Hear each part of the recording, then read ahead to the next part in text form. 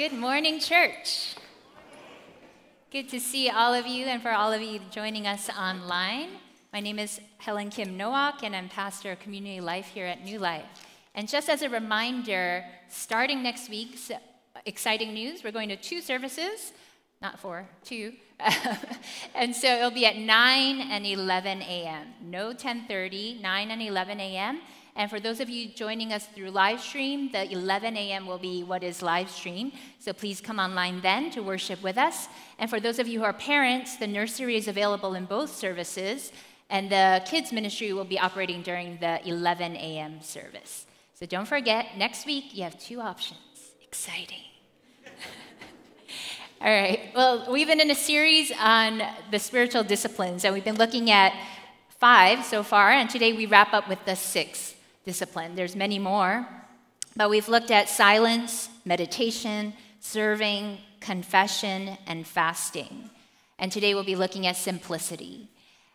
Richard Foster, Christian author and theologian, says superficiality is the curse of this age. And how true, because we have so many things coming at us, so many things we're streaming and scrolling constantly, right? That to stay on top of it all, how can we ever go deep? We're just so caught up that we can only stay on the surface. But to live on the surface is like unfermented wine, not quite the rich thing. Frozen TV dinner. It's not very good. I mean, we can put up with it here and there, but not what it's meant to be. Food is supposed to be so much more. And it's like living a skimmed life, constantly just flicking through without ever really going deep. And so the spiritual disciplines are not rules and chores and regulations, but they're really a way to practice staying connected to God in a world that pushes and pulls at us and distracts us, and there's so many things coming at us. There are ways for us to stay tethered to the heartbeat of God and to stay tethered to his voice. And so they're incredibly important. And today we'll be looking at the spiritual discipline of simplicity. So let's read today from Matthew chapter 6, verses 24 to 34. It says, "No one can serve 2 masters. Either you will hate the one and love the other, or you'll be devoted to the one and despise the other. You cannot serve both God and money. Therefore, I tell you, do not worry about your life, what you will eat or drink, or about your body, what you will wear. Is not life more than food and the body more than clothes? Look at the birds of the air. They do not sow or reap or store away in barns, and yet your heavenly Father feeds them. Are you not much more valuable than they? Can any one of you, by worrying, add a single hour to your life? And why do you worry about clothes? See how the flowers of the field grow. They do not labor or spin. Yet I tell you that not even Solomon, in all his splendor, was dressed like one of these. If that is how God clothes the grass of the field, which is here today and tomorrow is thrown into the fire, will he not much more clothe you, you of little faith? So do not worry, saying, what shall we eat? Or what shall we drink? Or what shall we wear? For the pagans run after all these things, and your heavenly Father knows that you need them.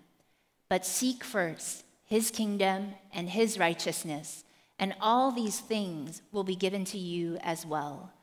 Therefore, do not worry about tomorrow, for tomorrow will worry about itself. Each day has enough trouble of its own." Let's pray. Father, we come before you. And Holy Spirit, we just ask that as we come to your word now, that you would free us to see you in a fresh new way. And whatever you have for each of us, because you do have a word for each of us, and you want to encounter us. May we encounter you in the truths that you speak to us in these passages. We pray all of this in your Son, Jesus' name. Amen. When I was in middle school, I had an English teacher who taught me the acronym KISS. Keep it simple, stupid.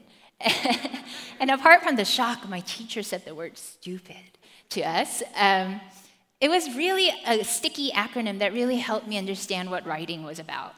He was getting really tired of us fulfilling our obligations for homework of like 3 pages, 10 pages, all those paragraphs of really fluffy statements. We would basically write the same thing in about as many ways as we could come up so that we could just complete the assignment, hand it in.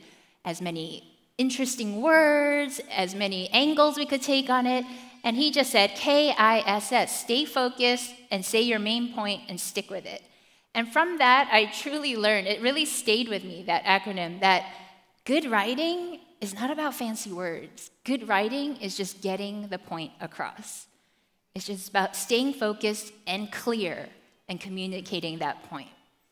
And that's what simplicity does. It just removes unnecessary layers to help us hone in on what is truly important. Simplicity removes all the complexity. And sometimes in our world where we live here today, in our Western world, we have so many things coming at us that even when we think we live the simple life, we probably aren't. We're constantly bombarded with choices that make us think we need to have more, and we think about more and having more.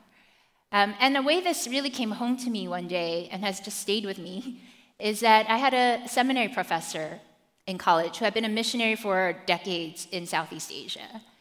And he told us about a time when he and his family came back for furlough to just stay for a summer or so here in the States.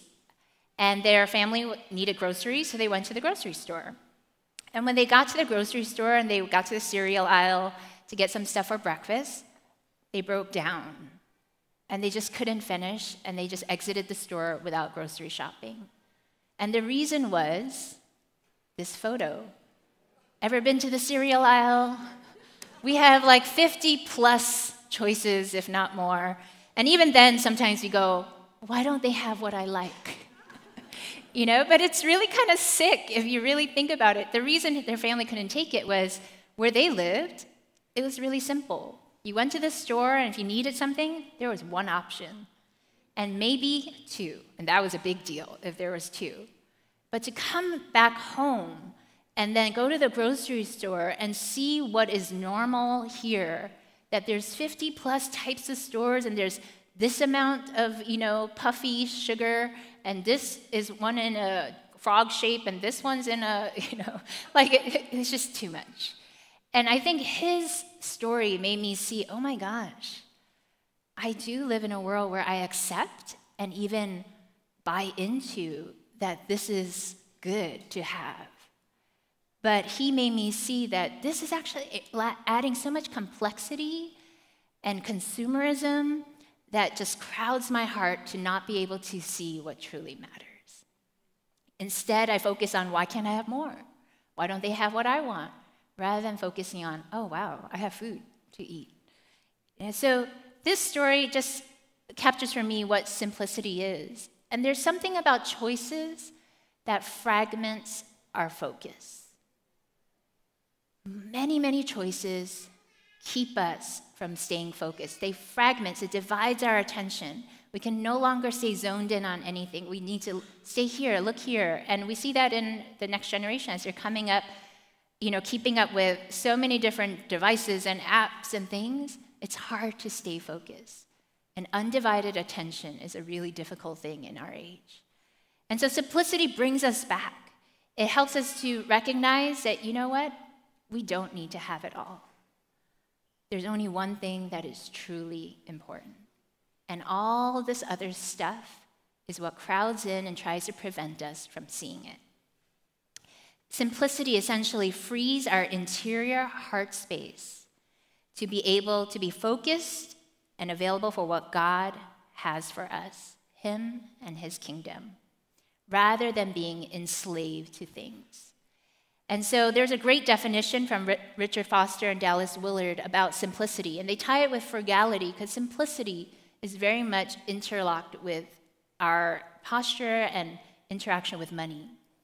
They describe it as the inward reality of single-hearted focus upon God and His kingdom, which results in an outward lifestyle of modesty, openness, and unpretentiousness, and which disciplines our hunger for status, glamour, and luxury, And in this definition, you see how easily, if we examine ourselves, where are you in this? Where is the hunger? Is there a hunger for status, glamour, luxury? There's so much in our lives that looks to enslave us, consume us. But it really begins, that outward lifestyle of modesty, openness, and unpretentiousness first begins with an inward reality of single-hearted focus. And that is what simplicity is. It begins with that inner posture of single-hearted focus. So in our passage today, we see Jesus talk about how we can't have two masters, God or money, one or the other. And it's really interesting to me that Jesus describes money as a master. It's not a living thing. But there is something about money, isn't there, that consumes us, that begins to, take over our thoughts and worries, and there's something, soon it does begin to control us. Master is anything that controls us, that we are buying into and swayed by, that consumes us. And so, how is money a master? When maybe we have a little at first, and then what happens? We're broke college students, then we get a job, and then maybe it's like, well, my goal is to just have an emergency fund, just in case, but I'm good with little else. Then we get that emergency fund, and we're good now. So it's like, well, now that I have this emergency fund, I want to have savings so that I can buy this new gadget, this new phone, this new cool AirPods, or whatever the next thing is. I saw a folding phone. I was like, wow, we're going to start having all kinds of things. But there's something about money that makes us want to have more and more. And then as we have more, there becomes a worry and a concern. What if something happens to this? What if my investment doesn't go well? What if, this is not enough and Social Security dies out by the time I retire? Then am I going to survive? And there's something about money that makes us think we have control. So if we have a lot of it, we're going to be okay in life. That it can give us a cushion. It can set us up to be comfortable in life, or for our future to have security. But those are all false statements. And yet there is something about money, because it's a constant currency that we deal with and interact with to get anything in life, even to just get cereal or to get a bagel in the morning, right? It begins to consume our hearts and our minds. And Jesus makes it very clear that money can become a master. If we don't make a conscious choice to make God our master, to say God is Lord, money can be our master. So my question to you today is, who is your master? Who consumes your thoughts? Who dictates your decisions? Is it money or is it God? And so after Jesus talks about how there requires a choice between money or God, he points to two pictures, really everyday pictures that even us today can kind of relate to, and to show us what it looks like to be free, because our invitation in life as Jesus is a life that is free as a child of God, not an enslaved life. Jesus came to set us free, and without him, we are enslaved to the world, to currency, to money. And so the two pictures are this. The first one is, look at the birds of the air. And it's New York City, so I know we've seen this. The pigeons, okay, not as pretty when you think of it that way. But we've seen flocks of pigeons go up in the air, or sparrows or whatnot. And if you think about it, think about what pigeons do. They strut about. They're so confident, though I don't know why. They constantly have a strut. They got the New York strut going. They have food that they're just eating. They're pecking away all day long. Some of them are quite well fed, as you can see. And then they sleep. They're just I've seen so many pigeons just tucked away in the sunlight, having a nice nap as the rest of New York City is busily stressed out, running to and fro in the subways, and all around them and all around us are pigeons at rest. So Jesus says, look at the pigeons of New York City. Look at the birds of the air. They don't labor. They don't reap. They don't sow. They're not trying to prepare for the winter. And look at how content and free they are. And God feeds them. He makes sure they're all fed.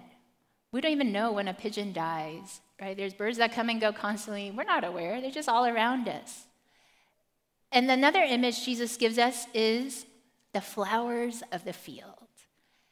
And how stunning. If you ever just pause, even weeds are beautiful, right? There's so much texture and detail. There's little tiny ones that have so many little petals within them. Then there's these big, gigantic, gorgeous ones. But so many flowers of the field, as Jesus says in the passage, are here today, gone tomorrow. And yet the color, the detail, the stunning beauty of them. So many of these flowers are in fields or in cracks of sidewalks that we never even notice. They're here today and they're gone tomorrow. And yet God pays attention and puts that much effort and care into these flowers. And they grow. Somehow they get water, they get plenty of sunlight, and they grow. And sometimes nobody has ever seen them. And if all the more, what a picture of contentment and freedom. To just rest and be, knowing that you're cared for and responding to that care, rather than stressing and hustling and trying to acquire to get to a place where you feel you have defined safety and comfort for your life. But to relax in the care, just like the birds of the air and the flowers of the field, in the care of God. And Jesus says, how much more valuable are you than a bird of the air, grass that has a flower? You are so much more precious. So precious, he gave his only son. How much more valuable. And yet, who is our master? So often, money can easily consume because we feel we need to take care of ourselves, and if we don't, nobody else will. And the invitation here in the Christian journey is to fall deeper into a deeper trust, a deeper relationship of love with God, where it's not just words to say, you'll take care of me. You have always been with me. You have always faithful. But it's truly to let go of acquiring and trying for yourself and say, God has my back. He will take care of my needs. One thing to notice is that Jesus doesn't say, however, that yes, the birds of the air will be fed and the flowers of the field are taken care of, but the birds of the air are not given a buffet. So there is a choice. You can have your buffet with worry, or you can have a very simple fare that know that God will take care of your basic needs and have that freedom in that, which is so much better. But he does not guarantee you'll have me, and I guarantee you a buffet. The birds don't get to pick, today I serve you organic granola. It's not like that. And the lilies of the field, the flowers, they don't get a walk-in closet. Like, what would you like to wear today, flower? There's no choices like that. It just says, God knows what you need. And is that enough? And why it's enough is that really all the stuff is just layers that are hiding what truly matters. When we buy into all the stuff, acquiring, getting to a higher place in life, getting the next degree, all of that, it's a race going nowhere. It's just staying on the surface of what doesn't matter and never really getting to the heart of what God has for us and who he is for us. And so when we have these two pictures, something that we want to look at is this verse that some of us may be familiar with in Matthew 6:33. Seek first his kingdom and his righteousness. We are invited to let go, like the birds and the flowers, of seeking first, when I get my bank account in a certain shape, when I get my house in a certain shape, when I get this job, when I get to a certain place, but to seek first God and his kingdom. And in that, there's an invitation. Because, in our world, we recognize, and one of our team was sharing this earlier, but we live in a world, right, where acquiring is praised. It means you're moving up. It means you got it together. You have something in your bank account, you have stocks, you have investments, you now have a vacation home, you got a certain status, you got another degree. It's praised, isn't it? So it's really hard to say, is it really okay to not have this? People will think I'm crazy if I live wearing the basic same clothes all the time. Or I live a lot more simply, or I still drive my 18-year-old car. This won't look good at my business meeting. And so there is that push and pull. But we live in a world of great disparity, don't we? In our world, we go to the grocery store, and there's more than 50 choices of cereal in colorful boxes that people have jobs to design to catch our attention so that we will buy them. And perhaps in our closets or in our pantry, we have many kinds of many things. But that's not true all over the world. In our world, there's people who don't even have a meal for the day. There are kids whose school is not an option. And when we buy into consumerism and the grocery store and all the choices and think that choice is what matters and what we should have more of, we miss out on seeing what's really there. And that God's invitation to us is He wants to redeem a world, and He wants to make Himself known to every single person on the planet. And He wants to make all things right. His plan in Old Testament was that there would be no poor among you. And yet there is poor among us. Why? Why, when there is actually enough wealth in the world so that no one can have poverty? It's because we are still acquiring and think we still don't have enough. And so when we practice simplicity, we strip ourselves of the enslavement to consumerism, to material things, to what people say is status matters and luxury. And we say, Lord, I want you and your kingdom. What are you up to, and where can I join you? And it frees us up, gives us interior space, heart space, time space to join Him in those things. One thing to note about simplicity that I thought was important to mention that Richard Foster brings out is that asceticism is not the same thing as simplicity. Now, there's always people who go gung-ho in anything, so I just want to spell out that asceticism and simplicity are mutually incompatible. Asceticism is essentially living with nothing, right? Living bare bones on purpose because that is where you find your joy and pride in being a Christian. That I'm suffering. You see how little I have.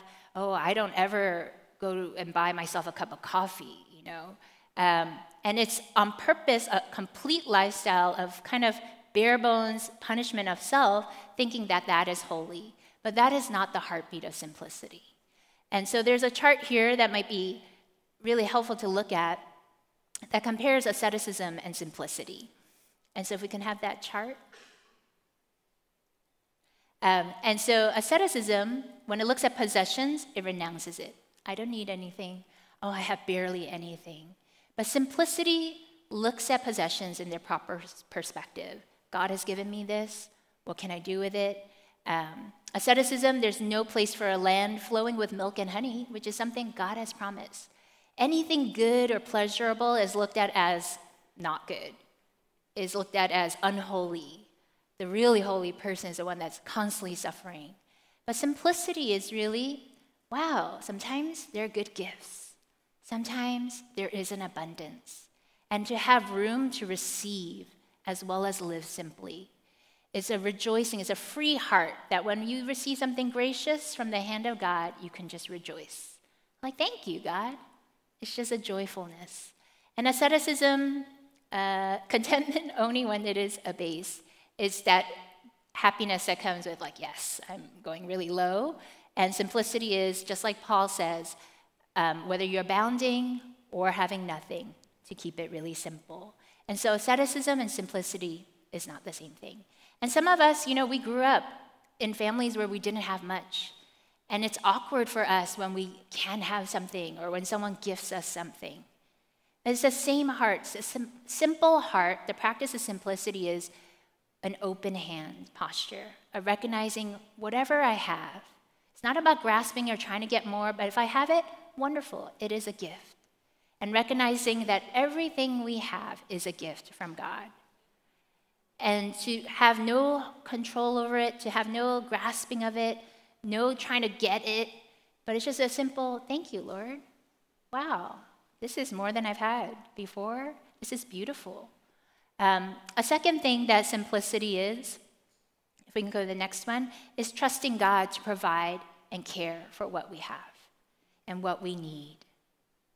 And in this posture of open-handedness, it's about being a caretaker rather than an owner. Nothing is mine. This is not about me and my empire, but this is, Lord, what do I do with this? If I have an abundance, if I have a car, if I have an extra room in the house, Lord, what is this for? And without assuming that is for me. If I get an extra bonus, what is this for, Lord? And recognizing that everything is from God and we're here to be caretakers. And in practicing simplicity, we get to see, because we're not in this constant race of needing more, we get to see, Lord, I see you at work here, I see the need there, and we get to partner with God in pursuing his kingdom come on earth. How beautiful is that? This is why we are the church, to be able to be free with what we have, not consumed with anxiety. So how do you know if you're living with simplicity? Quick questions are you free from anxiety? What have you been anxious about? A freedom of anxiety is an evidence that you are free to pay attention to God. How are you with your possessions? Are you concerned about them, constantly thinking about them, unable to give them? Do you feel you have a need to have to hold on to something? Are you holding tightly, don't want to share, greedy, stingy? How available are you when people are in need around you? How loose and how open are your hands? Essentially, simplicity invites us to a life of freedom. Church, we were not created to live enslaved, and money enslaves us. Our consumer culture enslaves us, and it blinds us to the reality of how much of the world is living. But we are called to be kingdom people with open hands, recognizing we've all been gifted so much. Anyone living in this world, in our part of the world, has so much. We are all rich. Even those of us who don't think we have, we're still so rich compared to much of the world. And we all have something to give. And God has something so much more than giving us a nice house and a full closet and pantry for us. He has come for us through the blood of his own Son, Jesus Christ, to send us on mission with him, in partnership with him, so that his righteousness would be experienced in so many of the spheres around us: government, politics, day-to-day, our school system, all of that. And until we let go, it'll be really hard to see a church on the move. And we're invited to be in that. Let's pray.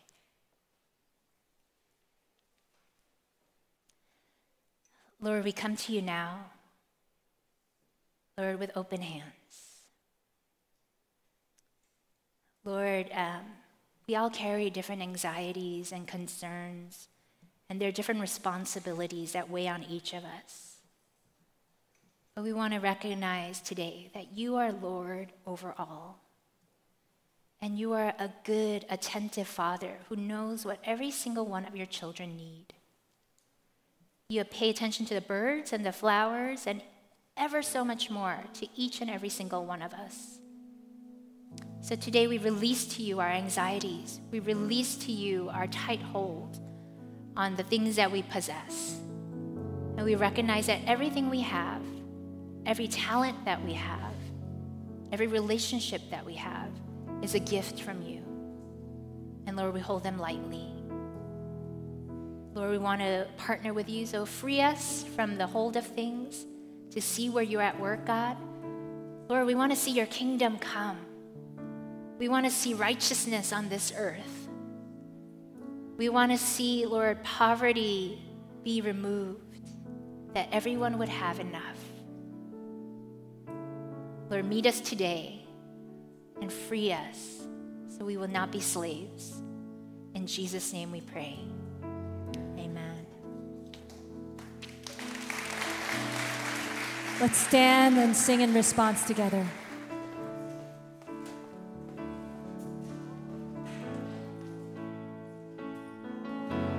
Oh, you can have my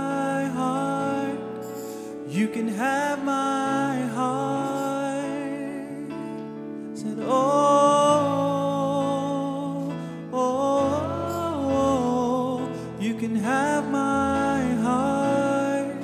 You can have my heart. Said, oh, oh, oh, oh, you can have my heart. You can have my heart.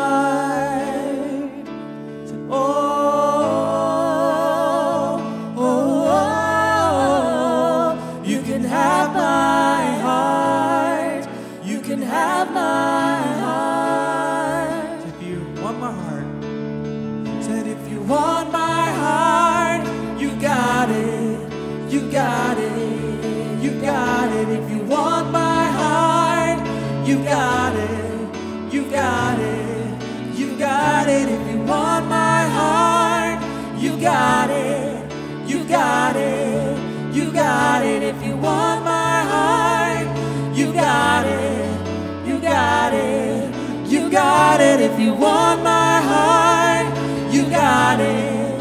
You got it. You got it. If you want my heart, you got it. You got it. You got it. If you want my heart, you got it. You got it. You got it. If you want my heart, you got it. You got it. Oh, oh, oh, you can have my heart. You can have my heart. Oh,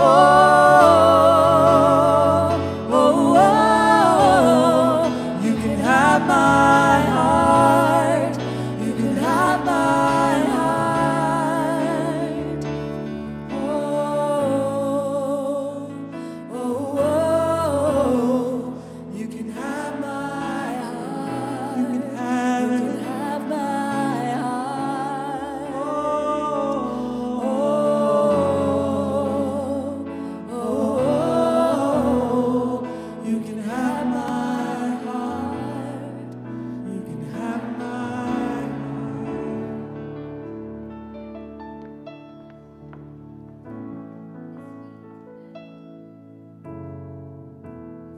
From Tuesday to Thursday, there's going to be an all-church prayer time virtually that's led by the Deacons Ministry. And so we really need to pray, amen?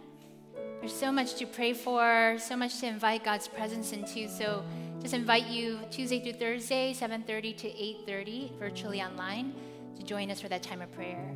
And if I can invite our prayer team to come to my left here. Some of you, there's something that you want to bring before God, and so I invite you to come forward to line up and have someone pray with you. What a gift to be able to pray together. And after service, if for those of you watching online, if you'd like to join us, we have a sermon discussion, and today I believe Pastor Sharon will be there with one of our elders as well. And so if you can just click the sermon discussion button, you'll be able to join in a great time of conversation and digging into the Word together. And some of you online, or maybe just in this room, you've never actually asked Jesus to be Lord, to be that master. And other things have been master. We're all following something.